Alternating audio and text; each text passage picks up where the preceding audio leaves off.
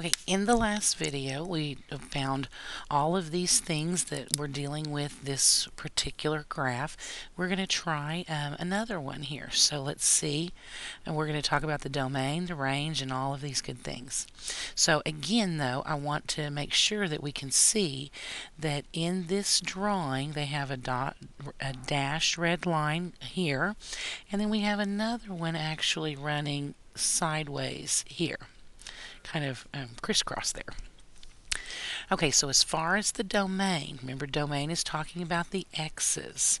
Well, again, remember that this graph is going out forever and ever here, and then also following along this.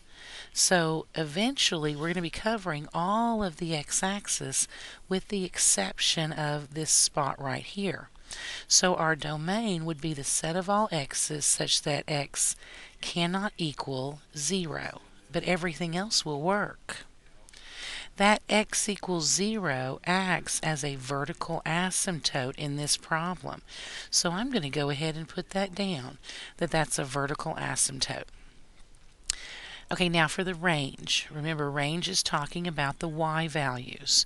So looking at our graph itself, it starts way down here at -infinity, and then it travels up until it hits this high point, which has a y value of -2. And then this part of the graph then turns around and goes back down. We don't have any more y values until we hit this y value of 2. So I have to join that with 2 to infinity. Okay. Now let's talk about the x-intercept and the y-intercept. Because there are no points all along and through the center here, there are no x-intercepts in this problem. And also, because the y-axis is our vertical asymptote, that means that we do not have any y-intercepts in this one either. Okay, so now we're down to horizontal and oblique asymptotes. Looking at the drawing that they have here, they do not have a red dotted line, dashed line, going through here. That's not indicating any horizontal asymptotes at all. We do, though, have an actual oblique asymptote here.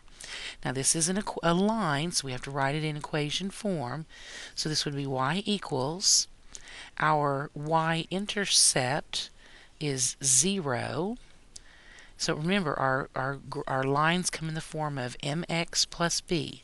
So if our y-intercept is 0, we won't have a b value. And we need to find our slope. Well, on this line, we have a point right here at 1, -1. So that says that we are rising down 1 and running 1. That tells us that our slope is -1. So our equation would be y equals -x. Let's try and get another one in as we go. Here we have another set, so I'm going to draw in or make more profound those red dashed lines there. For our domain, we would have all of the x's except these spots here.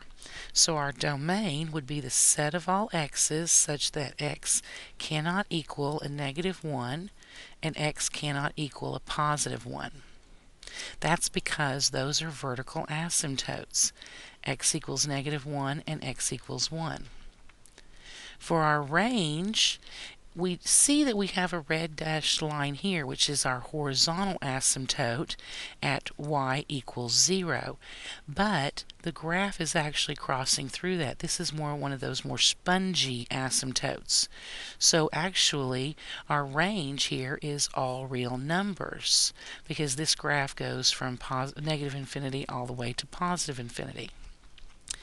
Our x-intercept and our y-intercept is actually the exact same thing here, because this is the only place that it's crossing the x-axis and the y-axis.